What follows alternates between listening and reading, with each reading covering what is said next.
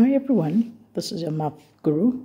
In this video, I'm going to do a quick recap on your exponential rules, that is, power to a power. The rule states that you keep the base and multiply the exponent. So for example, if I have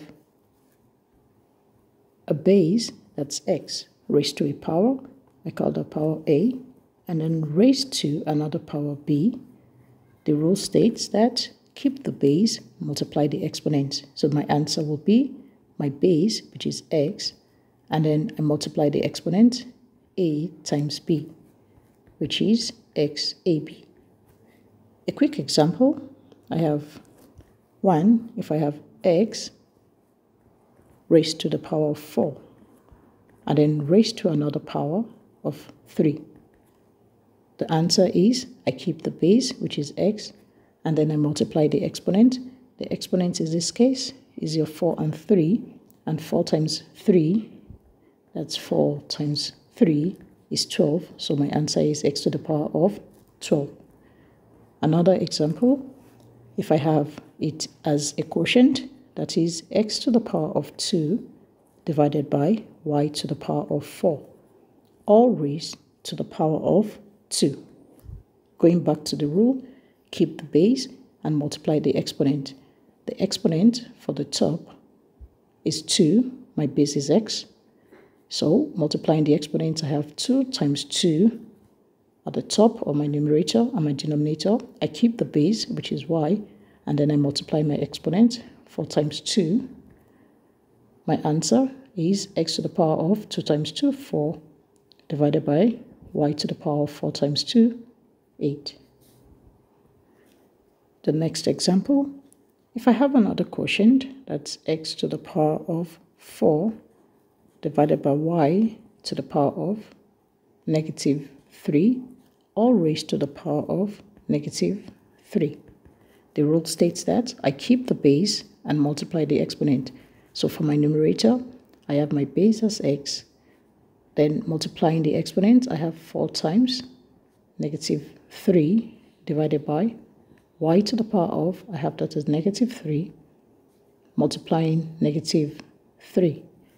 That's equal to x to the power of minus 12, 4 times minus 3, divided by y to the power of minus 3 times minus 3, 9. However, I can leave my answer in negative exponent, and to change it to a positive exponent, I move it down to the denominator. So that will be equal to 1 over x to the power of 12. It becomes positive, y to the power of 9. The rule I applied is if I have a to the power of minus x, that's the negative exponent, the minus will become the fraction bar. So I say 1 over a to the power of, then my exponents become positive. The last example, but not the least, if I have 5x y minus 1, all raised to the power of positive 2. The same thing, keep the base, multiply the exponent. Remember, when you don't have any exponential routine, there's an invisible exponent of 1 to all the variable or numbers with no exponent. So therefore, I have 5, that's the base, raised to, multiplying the exponents, 1 times 2, that's 2. Then I have x, the exponent is 1, the exponent outside or the power outside is 2, 1 times 2 is 2. Then I have my y, minus 1 times 2, that's negative 2. That's equal to 5 squared is the same as 5 times 5, so I have that as 25, x to the power of 2, y to the power of negative 2.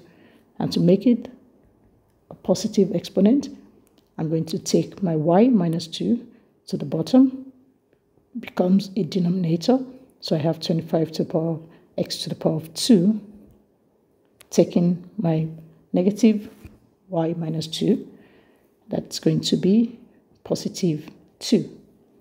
Thanks for watching. Bye.